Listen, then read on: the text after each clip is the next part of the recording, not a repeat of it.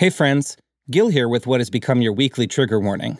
This conversation includes discussions of suicidal ideation and dermatillomania, which is skin picking, and it might be disturbing to some. His name is Gil, and he's mentally ill. That's why the name of the show is Mentally Ill.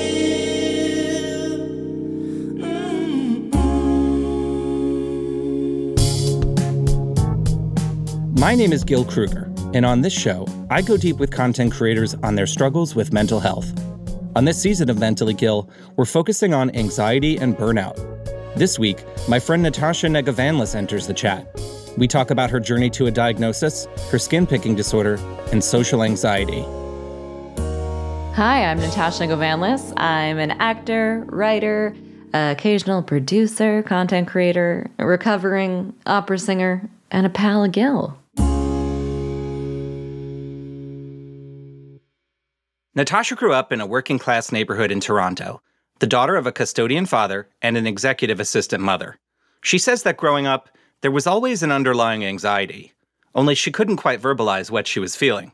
There were many times throughout my youth where I knew I needed help and I knew I needed to speak to someone and I wanted to. And I remember talking to my parents about that. I remember speaking to teachers about that. But also there wasn't a lot of conversation or language around mental health. So it was very much seen as something you do if there's a crisis. And at that time, because I was doing so well in school and I was very high performing and high functioning, people thought I was okay. People only looked at mental health care as something necessary for someone who's maybe flunking out of school, who's messing up their life, a teen who's getting into trouble. And it was like, I wasn't getting into trouble. I was getting straight A's. I was part of so many societies and clubs and extracurriculars. And so it was like, oh, she has it all together. When inside, I think I was really a mess. And I think it manifested in a physical way to the point where I had such extreme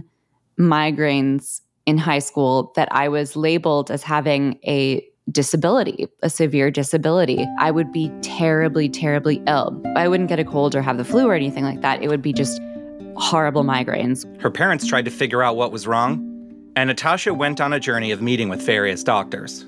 I eventually had to see one of the top neurologists in Canada. They gave me preventative medication, and some of it is, hormonal. Some of it was hereditary. My father had migraines as well. So there is a medical aspect to it, but I do really believe that a lot of it could have been treated psychologically.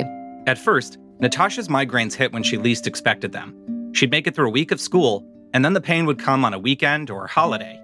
Eventually, she realized that one of her migraine triggers was tension release. I'd be in class, and it would be like right after a test, and all of a sudden, I'd get the aura. So what happens is people with extreme migraines, you get an aura, so you see flashing lights, little zigzag lines. Sometimes you lose your peripheral vision. It's like this fog sort of rolls in.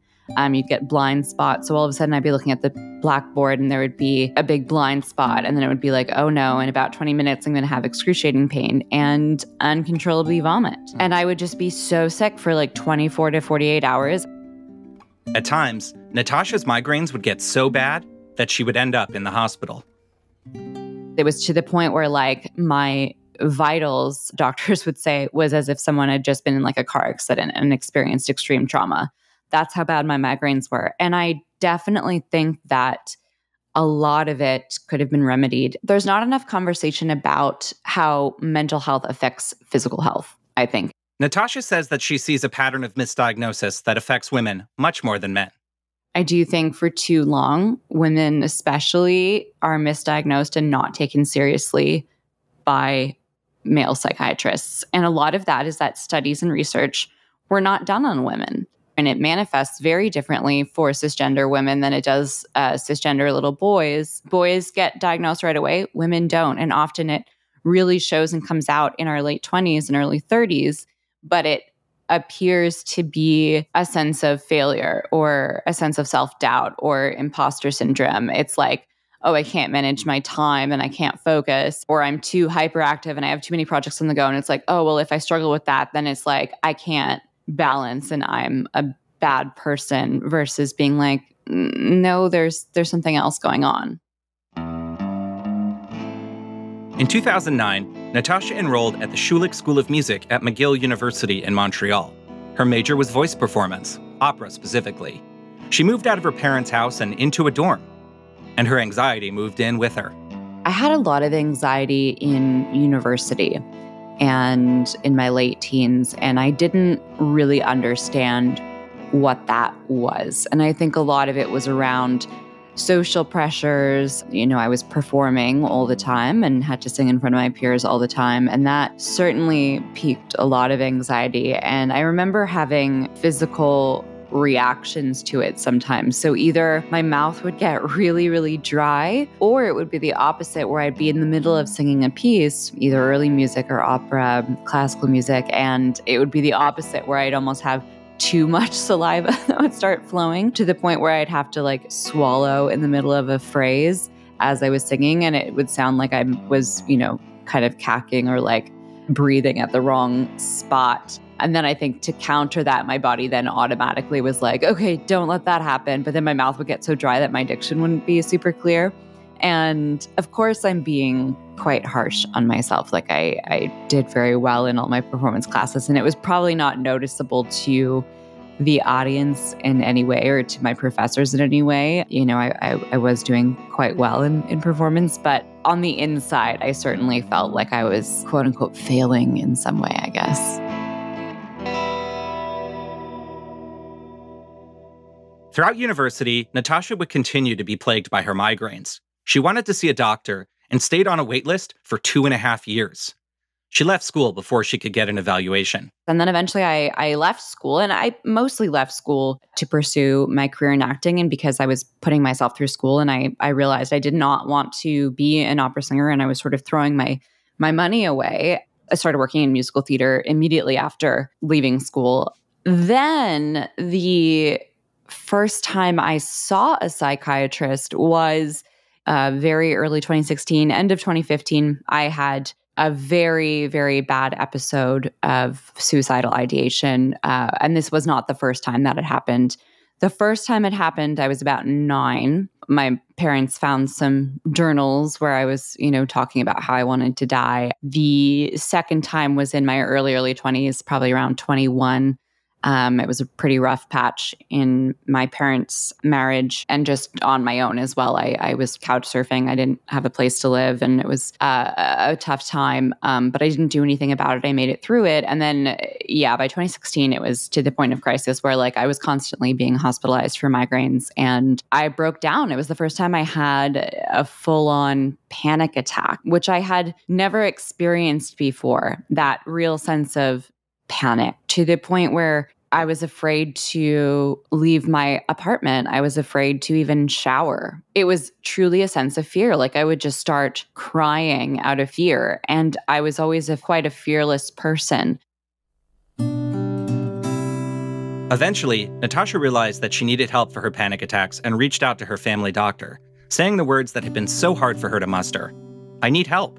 And I broke down in her office. And finally, she referred me to our Center for Addiction and Mental Health in Toronto. So the thing about healthcare here is you can't just pay for a shrink or pay for a psychiatrist. So you need a doctor referral in order to see an actual psychiatrist and deal with medications. At the time, I was just assigned a psychiatrist who, to his credit, he had only been in the country for 6 months and came from a country that doesn't have a lot of language around the LGBTQ community, and it's actually illegal. And so they weren't familiar. So I don't fault him. I fault the center. He had actually asked me how to spell the word queer, which was very anxiety-inducing for me at that time, because I was like, I'm crazy because I'm crazy, not because I have a girlfriend right now. That was very, very alarming. And then he misdiagnosed me with panic disorder. Now, panic disorder is when you have panic attacks about having another panic attack. At that time, I was certainly panicking, but they were panic attacks coming out of depression and anxiety. I didn't have panic disorder, but I had been prescribed an anxiety medication. I think it helped a little bit. They also suggested I was perhaps on the OCD spectrum. That checks out. I am. But I would still have the occasional panic attack. In 2014, Natasha's career began to take off when she was cast in the title role in a Canadian web series called CARMILLA, a campy vampire soap set in college with a will-they, won't-they lesbian romance. At its core, CARMILLA developed a rabid fandom on Tumblr, and Natasha became a queer icon. Let's hear a clip. It is so beautiful. The way you try. What? To hell with light and casual. I wasn't the target audience for this, but representation matters. And a lesbian vampire web series sponsored by a tampon company really caught on. And yes, I know that last sentence sounded like Mad Libs, but that's the internet for you. Behind the scenes, though, Natasha was hurting and trying to figure out what her triggers were. One of her therapists wondered if it was her chosen profession of acting. Oddly enough, I had a terrible psychiatrist who was just so dismissive and frankly quite bad at their job, I think, misdiagnosed me with a personality disorder this past summer. And then, of course, I got a second opinion and then a third opinion, and both the second and third did not believe that I had. But some things really struck me when he said, I wouldn't have chosen a career in acting and performance if I had social anxiety. And that was so ridiculous to me because I was like, well, this person's obviously never met an actor, because so many actors, particularly screen actors, which I primarily am now, have great social anxiety. Acting is a way to, I think, safely act out situations or feel things behind the shield of a character. It's like a protective wall. True acting is usually genuinely feeling whatever your character is supposed to be feeling in the moment. Of course, having this mask makes it a little bit safer. So I thought that was sort of funny because, on set there aren't as many people as it's very different than public speaking. It's very different than public speaking as yourself. It's very different than social situations. For me, public speaking is never anything I get anxious about. I've had fans and followers ask me questions like, oh, how do you get prepared for speaking at a convention or on a panel at a con? Like, how do you deal with stage fright? And I'm like, I don't actually have stage fright because there's still this barrier. It's still somewhat rehearsed. I can be candid, of course, but it's still something that's very planned. And there's this barrier between me and the audience. When I'm on stage, there's still like this invisible wall of protection. And as soon as my career started going really well and I was in the public eye, my skin picking got really bad. Like I always picked at my cuticles and I was always a nail biter, but the skin picking on my legs got really, really bad to the point where I remember my first American red carpet for the Streamy Awards. I was so nervous and I skin picked so badly the night before that I had to put makeup on my legs. I had this aerosol makeup and it looked like I murdered a fucking Oompa Loompa in the hotel bathroom, and I ruined one of the towels. I ended up having to pay for it because I was panicking and trying to cover all the marks and scars on my legs. So it was almost like a way of not allowing myself to just have good things in my life and to tear myself down or bring myself down. No one on the red carpet was the wiser. Everyone probably assumed that Natasha was doing great. Picture perfect even. But she was crying out for help. And it shouldn't take an extreme crisis to have someone take you seriously. And I think what's really frustrating as someone who's perceived as high functioning and successful on the outside, I was unable to receive mental health care until I was at a point where there was suicidal ideation, severe panic attacks, physical symptoms. What thoughts are going through your mind when you're skin picking? Through talk therapy, I've learned a little bit more about my triggers for skin picking. But because it is part of the OCD spectrum, a lot of it is just truly a compulsion that I can't control. And some people believe it's slightly linked to, body dysmorphia, seeing an imperfection, trying to quote unquote fix it. And then because of the OCD getting caught in a cycle where then you're now picking at things that aren't really there or just making things worse. And it's logically, it's going to make things worse if you dig out that ingrown hair, but you do it anyway. I actually remember the very first time I really started getting into these cycles where it's you just lose time, you lose 2 hours It was about 2015. And through talk therapy, I did realize that there was like a direct correlation between being in the public eye. So I have two triggers for skin picking. I think one is like extreme anxiety and boredom, when my brain is very hyperactive. So for me, the ADHD is less of an inability to focus. I mean, sometimes I can't focus. You either get hyper-fixated on something or hyper-focused, or I have way too many ideas buzzing around in my head and I need to actually be multitasking and doing multiple things at a time. By the summer of 2018, her skin picking was getting really bad, and she started looking for another therapist. I really went with my gut, and I went with the person who felt the best and who was LGBTQ friendly, who, specialized in things that I wanted to work on. I saw them every week for about 2.5 years, and it was one of the best things I could have done. Therapy's hard. And at that time, when I started seeing my therapist, I actually wasn't in a place of crisis. Life was going quite well for me, but I think sometimes that's the best time to start therapy because you actually have the energy to dive into your childhood, to dive into your past, to actually process things.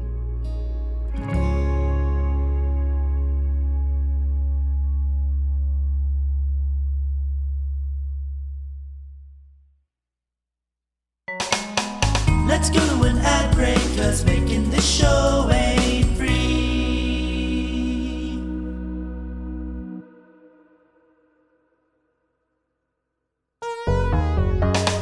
That was the ad, now back to our show. Things for Natasha were going pretty well. She was working, going to therapy, in a relationship, just living life. But then the pandemic hit. In summer 2020, with the pandemic and just the sort of mourning the loss of my life that was, I think, and just going through different life transitions and starting to rehash certain traumas from childhood and things like that, to, having time to think about it, I did end up in a place of crisis again. How has the pandemic influenced your anxiety? The pandemic has definitely piqued my anxiety and my depression. And it's, it's one or the other. I joked that I'm either like constantly having like anxiety induced IBS or like depression constipation. But I think that's true for everyone right now. Being someone who's empathetic, seeing what's happening in the world, feeling a sense of social responsibility and trying to think about others, but also trying to survive and think of, myself and my loved ones in terms of career worries, financial worries, feeling like you're failing, also having way too much time on your hands to think about things. My skin picking, as I said, has gotten much worse during this time. Practicing gratitude is something that I've really found helpful and I've really taken away from this time. So, and I don't mean to get all live, laugh, love on people. Feelings are valid and I don't want to get all like corny or like #blessed on people because, I think a lot of that is quite false for people. But I will say that the actual true practice of gratitude has been very, very helpful in this time in counting really, really small blessings, whatever you believe, blessings, whatever, good luck, whatever, positive little joys in your life, taking time to just look at that and be like, I'm not okay. I'm not okay right now. I'm not great, but I will get better. There will be better days ahead. And like, here are a number of good things that I have right now. So I'm grateful that I still have a roof over my head and a landlord who's like being very patient with me and not evicting me. I'm grateful that I don't have COVID and that my immediate family does not have COVID, that I have my physical health more or less. I'm grateful to live in a country with free healthcare. I am grateful for the following that I have in the community that I've built. I'm grateful for my partner who's so supportive of my mental health. So taking stock of those little things and asking yourself a question, even if it's just once a week, and it's like, what made me smile this week? What do I like about myself this week? Those are practices that I've really gotten into during this time. Ooh, gratitude list. I know this one. Let's see. I am grateful for my parents, my siblings, and my friends that I can call when I'm feeling down. There's my dog Maisie with her big ears and fluffy little butt. My Starbucks barista. My AMC A-list membership. Oh, and breakfast burritos, even the bad ones. I could keep going, but I'm feeling so much better already. So the excoriation disorder has gotten quite worse in isolation and quarantine because I have less to do and I'm alone and I'm not on camera because, before I would have to film something, I would allow myself to control my compulsions a little bit better because I knew that I had to be on camera and I had to look perfect. Eventually, Natasha went and saw a specialist. They finally properly diagnosed me to be on the OCD spectrum. So I have dermatillomania or excoriation disorder, which is a subsection of OCD, which people understand that now. The psychiatrist who misdiagnosed me saw it as a form of self-harm. And the thing is, it's not, because self-harm is often done in a place where people can see it. It's done to feel something, to feel that pain. It's done for attention sometimes. It's done to feel alive. Skin picking and excoriation disorder is very isolating. It's very shameful. It's often done in places where people can't see it. It's often something shameful that you hide. It's a method of self-regulation and self-soothing, but it's also very much a compulsion. So that's why people now understand that it's a subsection of OCD. Natasha is now on the road to getting help for her skin picking disorder. Although it's a wait list, she's happy that her Canadian healthcare will allow her to get support. So then they referred me to a special skin picking clinic, which is, I'm very lucky to live in Toronto. And we have one of the best skin picking clinics in North America here that's specifically just for that. I am currently on a wait list still. So that is the only problem is, there are wait lists here, but it's going to be covered by the government. So I'm very grateful for that. Eventually I learned that, one of my triggers is positive things as well. People always commented on how nice my skin was. And I was very lucky. I never had acne. I was blessed with very, very nice skin. And people would say, wow, you have such perfect skin. You have such perfect skin. It's like barely even a freckle. And I'm half Greek and I tan really well. And so it was always this perfect smooth skin. And, I'd wear short skirts or shorts and things like that. And now I can't. It's like I completely permanently mutilated or scarred my own body. I have no one to blame but myself. It's fucked up. And as I said, there's a lot of shame around it. It's very isolating. I only kind of quote unquote came out with excoriation disorder when I finally received my proper diagnosis. But even just this summer, upon posting more about mental health on Instagram, building community and reflecting, having time to reflect, I was finally able to talk about it. And finding a friend who talked about it as well and was talking about their excoriation disorder in their artwork, that was very helpful for me, just seeing someone else publicly speak about it, because it's really, really not talked about. And it's, as I said, very, very, very shameful. On a scale of 1 to 10, 10 being like the most anxious you've ever felt, where would you say you are like on a day-to-day basis?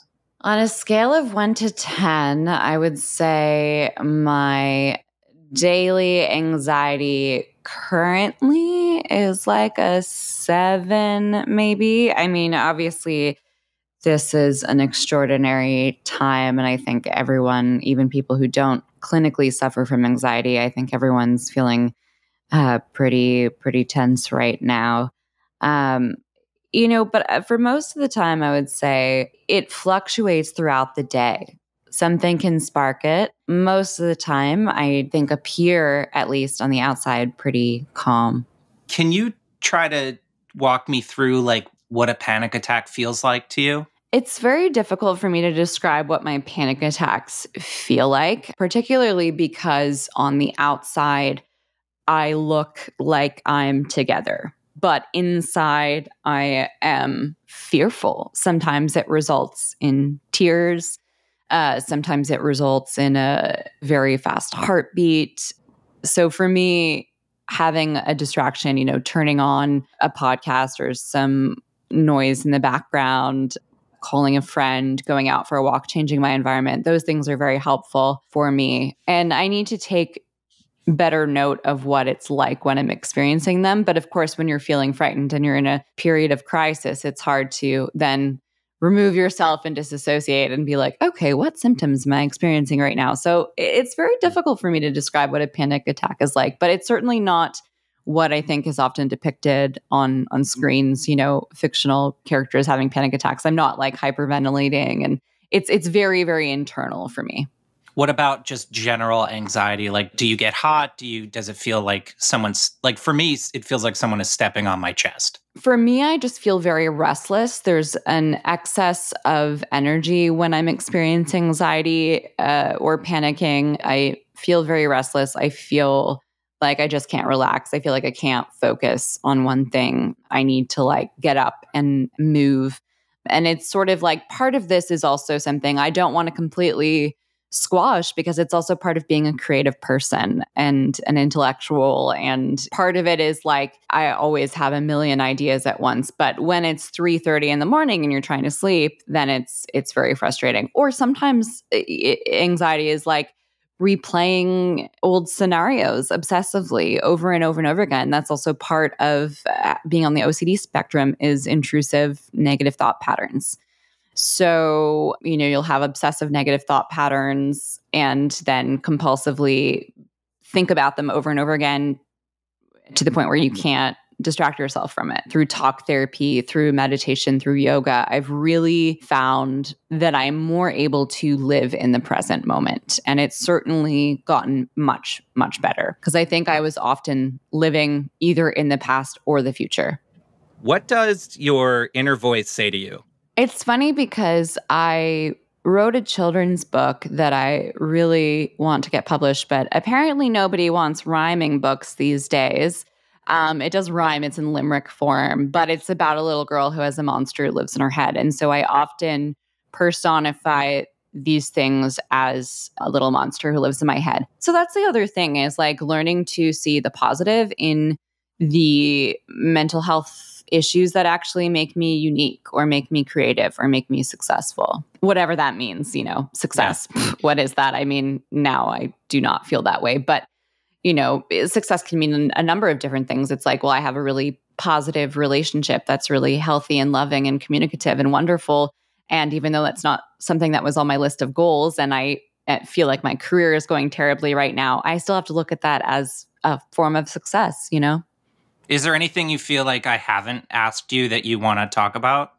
I do think that people do behave differently when they are experiencing a mental health crisis. Anxiety and depression can certainly influence the way we interact with other people. And so the more we just talk about it, we normalize these struggles and we have more understanding of them as well. I think it'll be easier for folks to move forward. And I think we just need to like heal collectively. That is something that I'm working on doing. And I do find like the more I personally heal and the nicer I am to myself, the more I have positive experiences with others as well. And that was Natasha Negovanlis in early 2021. That's right, I recorded this a while ago, before the show even had a name. Let's check in with Natasha to see how she's doing now. So about a month after we spoke, I very tragically experienced the deaths of both a close friend and my grandfather, who passed away within a few weeks of each other. I was actually watching my friend's funeral on Zoom in the passenger seat in a car on the way to say goodbye to my grandfather. So needless to say, 2021 was a very strange year and could not have predicted any of that. Did not help with my body-focused repetitive behaviors or skin picking at all, but luckily my spot on the wait list at the skin picking clinic came up shortly after. So I was able to join a support group. I did find meeting other people with the same disorder and just having peer support to be really wonderful. I'm still in touch with folks from the group over a year later now. Just having people to talk to about it and finding community and finding online resources has really helped me heal. So although I'm not fully healed, I do think I'm slowly improving with each day. And I think just, the ability to check in with friends helps the most. And talking is always the first and best step, I think, to any mental health disorder. And that's why I think this podcast is so important. And I'm so grateful that I got to be one of the first guests. We've got to talk about it and really end that stigma and know that it is okay to not be okay. Amen to that. You can find Natasha on social media at Nat Vanlis, and she hosts a podcast called Vanlis Presents. Can you do me a small favor? Make sure to subscribe to this podcast wherever you subject yourself to it. And if you want unlimited Gilly points, leave a 5-star review. Until next time, be kind to yourself. His name is Gil, and he's mentally ill. Mentally Gil is executive produced and hosted by me, Gil Kruger. Executive produced by Stuart-Pontier. Produced and edited by Melisa Monts and Diane Kang of Diamond MPrint Productions. Post-production sound by Sam Bair. Theme song and ad break music by Austin Archer. This has been a Best Regards Media production.